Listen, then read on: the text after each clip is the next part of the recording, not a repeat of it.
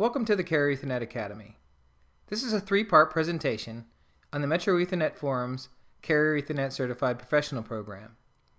In Part 1, I'll present an overview of the MEF CECP program, which is then followed in Part 2 with options for preparing to pass the CECP exam. In the third and final part, I'll share with you the fastest way to prepare for and become a Metro Ethernet Forum Carrier Ethernet Certified Professional. My name is Craig Easley. I'm the President and Dean of Academic Affairs at the Carrier Ethernet Academy and a 9-time member of the Metro Ethernet Forum's Board of Directors.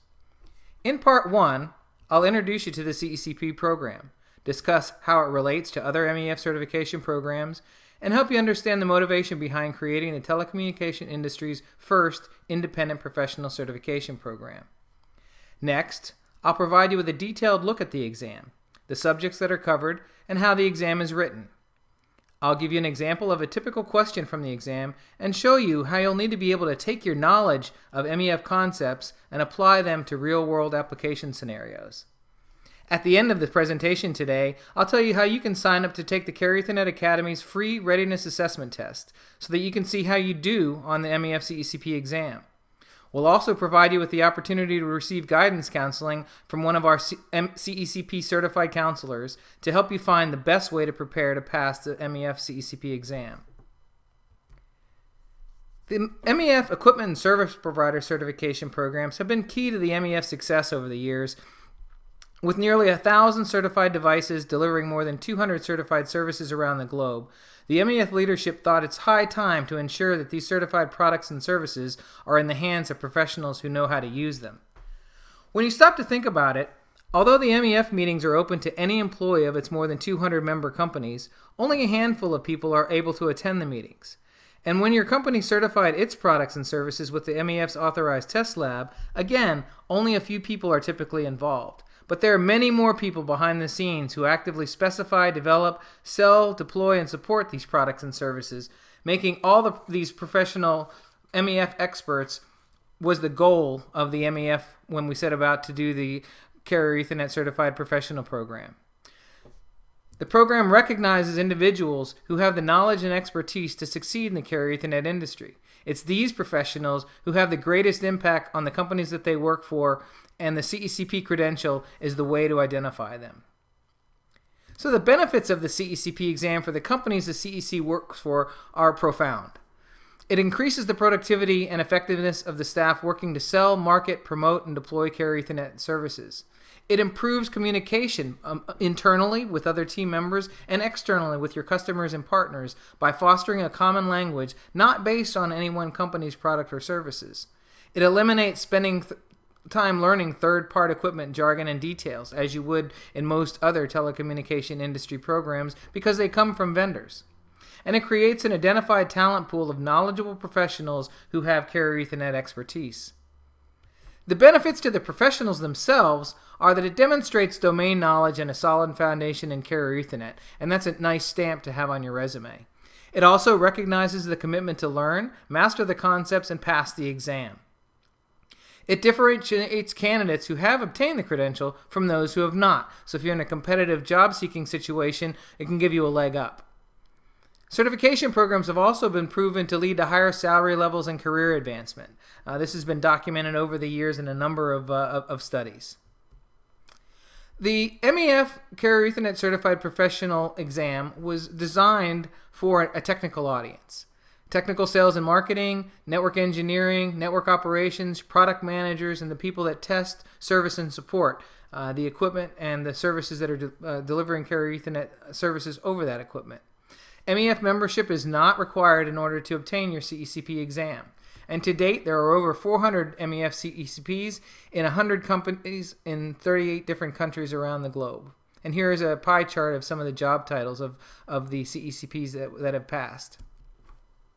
From an industry distribution standpoint, the majority are service providers, but just slightly, 52%. The next largest chunk are equipment vendors, who have 36% of those 400 CECPs come from there, and a number of others, including enterprises, now sending their IT staff to get MEF certified, so that they can better understand the telecommunications services that they're buying and deploying in their enterprises. From a regional distribution perspective, over half of them are in North America.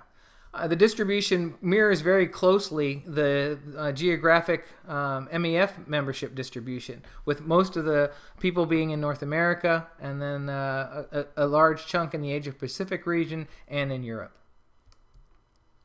The pass rate of the MEF CECP exam is about 65%.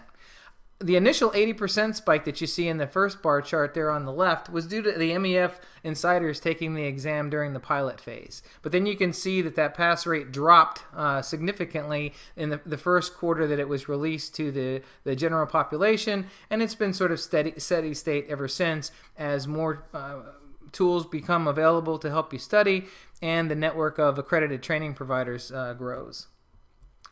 So now let's look at the exam itself. It's a rigorous 80-question exam, and candidates are given an hour and 45 minutes to complete it. It's an online exam of multiple choice questions. The exam itself covers 10 subject areas: Carrier Ethernet service definitions, transport and access technologies, basic definitions, UNI, EN&I, EVC, and OVC service attributes.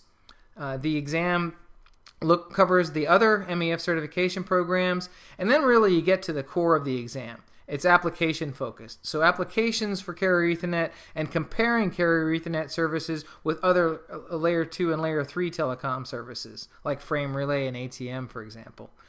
Lastly, the exam covers circuit emulation services over Ethernet and service operations administration and maintenance, or SOAM. Candidates must achieve a 63% or higher in order to pass the exam and be awarded their CECP certificate. So here's an example question out of Section 1. A customer with 3 locations requests Ethernet service for very transparent connectivity between these locations. Which service best meets this requirement? And so then you're given 4 possible choices, which all look pretty similar. So let's decode this question, and I'll show you how to parse it and come up with the right answer. So first we're looking for 3 locations. So we're looking for some sort of a multi-point services, but unfortunately all 4 answers are multi-point services. The second is really the sort of the giveaway. We're looking for very transparent connectivity between the locations. So the requirement for multi-point with very transparent connectivity makes the EP LAN the best choice due to the full mesh connectivity, not having to go through the route of an E-tree service, for example. And because it's an Ethernet private LAN, we have the ability to tunnel and pass to the EVC layer 2 control protocols, such as spanning tree, if we'd like. At the end of the exam, the MEF will provide you with a post-exam assessment. And hopefully yours doesn't look like this. This candidate didn't do very well. But looking closely at the assessment, it tells me that this was a candidate that came from the networking industry. Their access and transport scores were quite good, but tying those into the specific MEF components, looking at the applications, understanding the certification program and circuit emulation, they didn't do so well. So this candidate would have needed to schedule for a retake. So you too can take a free 20-question assessment exam to see how you could do on the real thing. I've written 20 questions, 1 or 2 questions from each of the 10 subject areas, and at the end you'll immediately receive your results. We'll then provide you with an assessment report like the one I just showed you and counseling to help you prepare to pass for the CECP exam. So please come visit our website and sign up today for this free 20-question assessment exam and see how you measure up. In part 2 of the video series, we'll look at preparing for the CECP exam. I'll give you some alternatives for preparing to pass the exam, including self-study, online, or instructor-led training from one of the MEF's accredited training providers. Thank you very much for your interest in the Carrier Ethernet Academy. I hope you found this first part of the video presentation on the Metro Ethernet Forum's Carrier Ethernet Certified Professional enlightening, and we'll come back and watch the other 2. Thanks. Goodbye.